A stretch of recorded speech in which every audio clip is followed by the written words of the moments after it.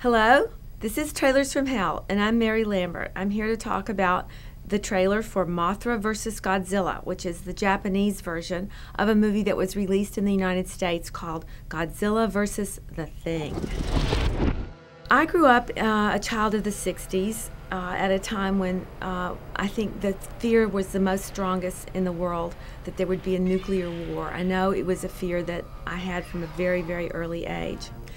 And it was also a time when every single Saturday they played the same movies on television, and one of them was Godzilla, and one of them was Mothra versus Godzilla, and King Kong. There were a lot of monster movies, but Godzilla was really one of the most terrifying ones to me, and nobody really pointed it out, but it's really, the Godzilla movies are about the nuclear bombings in Japan.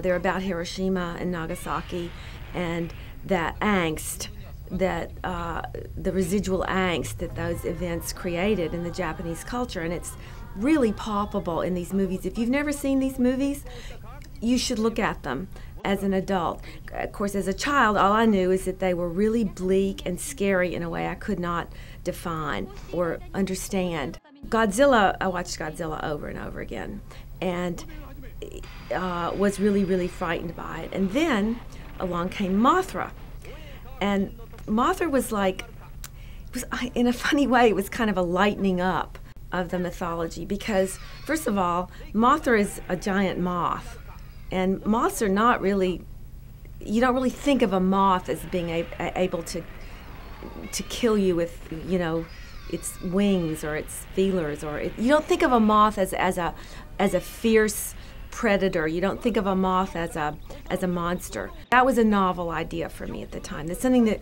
you think of as pretty and soft could be a monster, and I really dug that. So that's why I highly recommend Mothra versus Godzilla for anybody who hasn't seen it, and for anybody who hasn't seen it in a while.